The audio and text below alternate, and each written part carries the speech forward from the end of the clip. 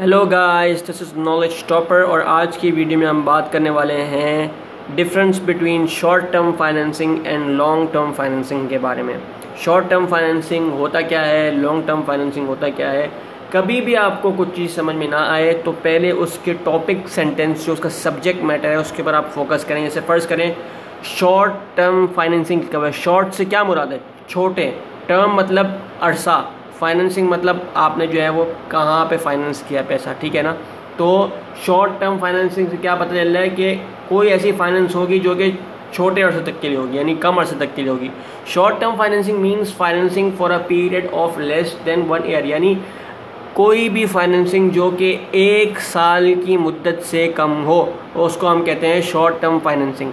The need, जो ज़रूरत आती है पेश शॉर्ट टर्म फाइनेंसिंग की, वो आती है कि हम जो है वो जो हमारे करंट एसेट्स होते हैं, यानी किसी भी बिज़नेस के करंट एसेट्स होते हैं, कोई भी लाइक इन्वेंट्री हो गया, रॉ मटेरियल हो गया, फिनिश गुड हो गया, डेब्टर्स हो गया, minimum cash and bank balance हो गया एक्सेट्रा, तो वहाँ पे उसको रेगुलेट करने के लिए जो हमको चीज़ें दरकार होती है तो हम वहाँ पे शॉर्ट टर्म फाइनेंसिंग जो है वो करते हैं। इन सारी चीज़ों को बैलेंस रखने के लिए हम जो है वो शॉर्ट टर्म फाइनेंसिंग करते हैं।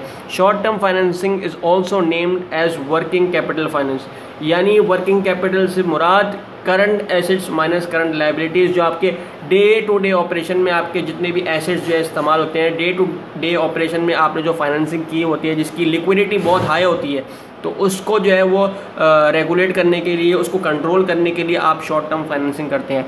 Short term financing are available in the form of trade credit from suppliers, यानी शॉर्ट टर्म फाइनेंसिंग जो होती है वो बेसिकली अवेलेबल होती है। ये तो आप ट्रेड क्रेडिट कर दें, मतलब कि जो आपने कारोबार किया हुआ है, जिसमें पैसा लगाया हुआ है, तो आपने जो है वो सप्लायर के साथ, या बैंक क्रेडिट कर दें, या कॉर्पोरेट प्रॉमिसरी नोट हो गया, बैंकर्स एक्सेप्टेंस हो गया, फॉरेन बोरिंग्स हो गया, loan against receivable and inventory हो गया। तो ये सारी चीज़ें जो है वो शॉर्ट टर्म फाइनेंसेस के लिए अवेलेबल होती हैं। अब हम बात करते हैं जी लॉन्ग टर्म फाइनेंस की।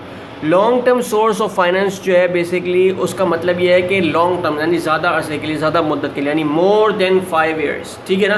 5 साल, 10 साल, 15 साल, 20 साल, लंबे अरसे तक के लिए आपने अगर कोई पैसा फाइनेंस किया है अपनी कैपिटल रिक्वायरमेंट को पूरा करने के लिए, तो वो बेसिकली कहलाएगा आपका लॉन्ग टर्म फाइनेंस, जो कि डिपेंड करता है कुछ फैक्टर्स के ऊपर, जैसे capital expenditure in fix assets like plant and machinery, यानी आपने कैपिटल एक्सपेंडिचर किया हुआ है फिक्स एसेट में, जिसकी, क्योंकि आपको पता है फिक्स एसेट लॉन्ग टर्म में चले जाते हैं, ठीक है ना।